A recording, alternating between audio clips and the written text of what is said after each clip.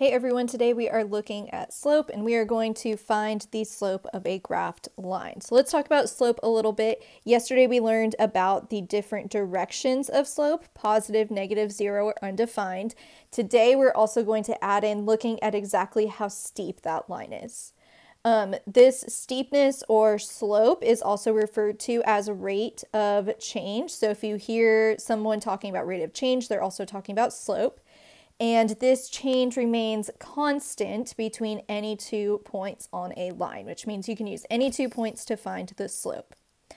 So here is how you find the slope. We use something called rise over run. You will be hearing that a lot. To find the rise over the run or the slope, we are going to draw a right triangle between any 2 points on the line.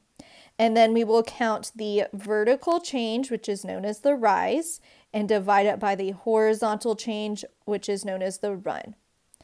And then we call it rise over run. And then if we need to simplify the fraction, we'll do that as well. And slope, eventually we're going to be writing an equation with it. And the equation has m to represent slope. So you'll see us put m equals for slope on here. Okay, so let's practice this a little bit with this one. So the rise is the vertical change, the up and down change, and then the run is the horizontal change, the left and right change between 2 points. So remember it said I need to find 2 points and draw a triangle. So what you want to do is find 2 points that go through perfect corners. So like this point would not be a good point because that is not going through perfect corners. This point, however, is going through the corners on the grid, so that would be a great point to use. And then I see another part of the line that's going through perfect corners. So I have my 2 points. Now I'm going to draw a right triangle. I like to draw it above the line. You could also draw it below the line. It does not matter. Okay, now I'm going to count the rise or the vertical change. I'm just counting the up and down part of my slope triangle. And I go up 1, 2. So the rise is 2. And then the run, I'm just counting the horizontal part of the triangle. So 1, 2, 3. And then remember, slope is rise divided by run. So my slope is 2 thirds. And I don't need to simplify that any further. So 2 thirds is my slope. And then one more thing we need to check is the line positive or negative. This was a positive line, so I don't need to add in a negative sign there. Okay, let's practice finding the slope of each of these lines now. So we want to look for 2 perfect points, draw our slope triangle, and count the rise over the run. So this first one, our line is positive. I won't need to add a negative sign. And I see a perfect point here, and I see another one here. And now I'm going to draw my slope triangle. And the rise is 1, 2, 3. And the run is 2. So my slope is 3 over 2. Okay, let's look at number 2. This time my line is going down, so I'm going to need a negative sign. So I'm going to go ahead and add that so I don't forget it. It's really easy to forget that, unfortunately. And the rest of the process is going to be the same. I looked for 2 perfect points. I see a point going through a corner there and one right there. And then I'm going to draw my right slope triangle. And this time my rise is just 1 over, and my run is 1, 2, 3, 4. So the slope of this line is -1/4. Okay, number 3, I have a positive line, and I see a perfect point here and here. I'm going to draw my slope triangle. The rise is 1, 2, 3. And the run is 1. And remember, we want to simplify when possible. So 3 over 1, that is more simply written as 3. So our slope here is 3. Okay, number 4, the graph looks a little bit different. My x and y axis are still counting by 1, so it's going to be the same process. I need to look for perfect points. So I see a point going through a corner there, and the next corner I see is here. Okay, before I draw my slope triangle, I'm going to put my negative sign because this is a negative slope. And now let's draw the triangle. And the rise is 1, 2, 3, 4. And the run is 1, 2, 3. So the slope is negative 4/3. We are not going to change that to a mixed number because slope is rise over run. And if we changed that to negative 1 1/3, that's a little bit harder to tell what the rise was than just putting negative 4 on the top of the fraction. So improper fractions is what we're going to use for slope. Okay, number 5, I have a positive line this time. And I see a perfect point here.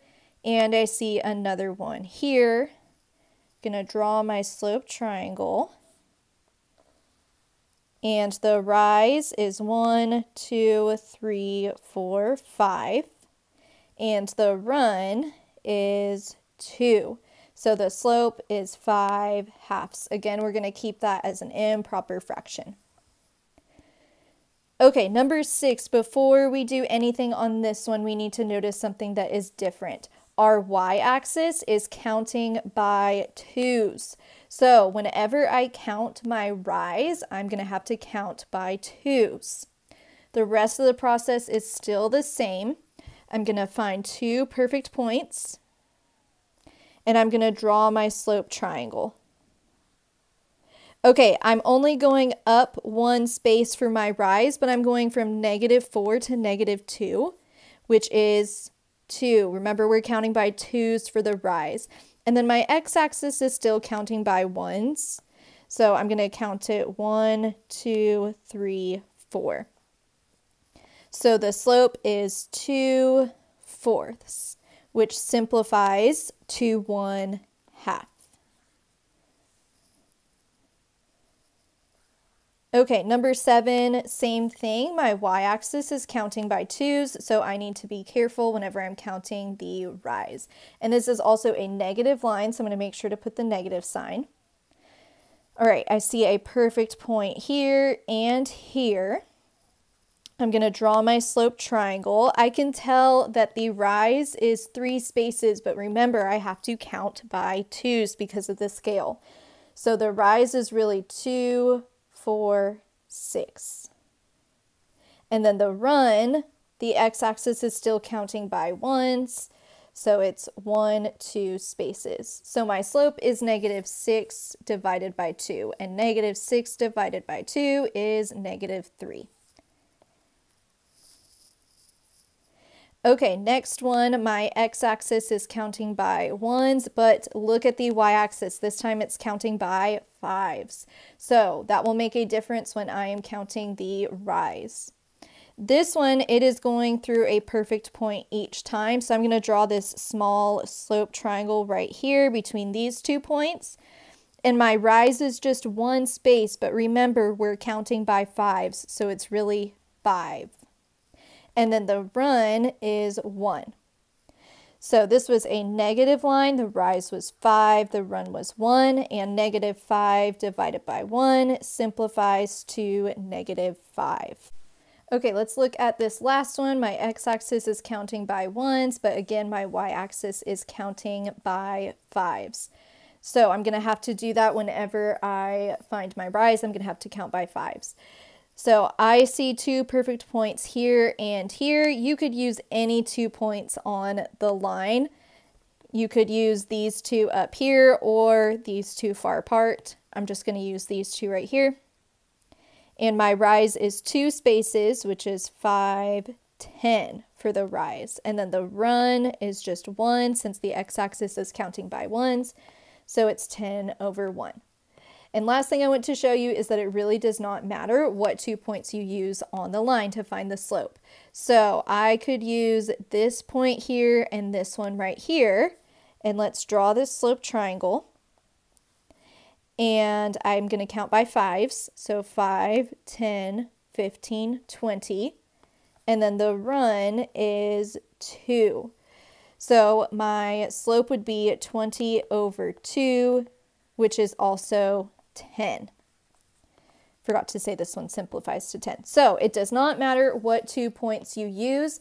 In general, if you use 2 points that are closer together, there's less simplifying, but you can use any 2 points on the line and it will still simplify to the same slope.